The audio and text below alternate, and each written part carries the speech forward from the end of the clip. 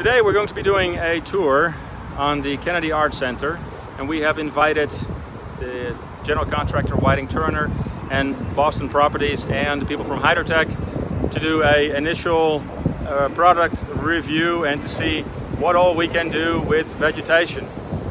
Now, this is one of the most beautiful projects that I have ever worked on, also one of the most time-consuming projects we've ever worked on.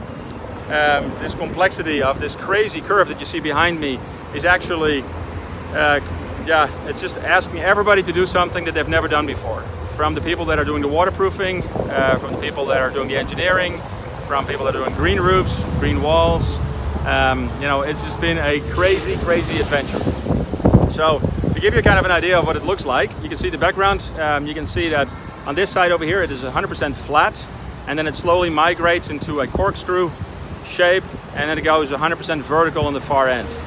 That is just a super cool scenario that actually is very, very difficult to achieve, because water over here wants to gravitationally fall down, yet over here where there's the flat section, the rain basically just slowly settles into the soil and gets absorbed.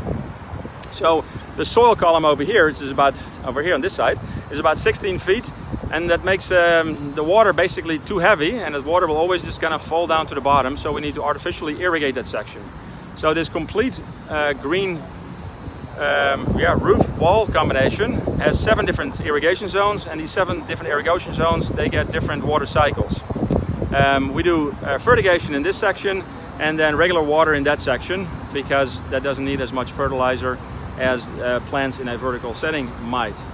Now we do microburst of watering, so we basically minimize watering for the vegetation. There is very little water needed, and especially with sedums, because they are plants that if you overwater and over-fertilizer, they would just simply grow way too fast, and that's what we're trying to prevent. So, just wanted to show you this.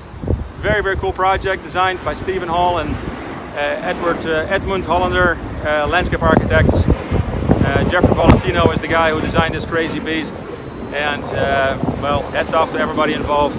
Hydrotech, James Meyer, Sempergreen, Moorings Maintenance, and I am sure I'm forgetting a few more, but one hell of a project.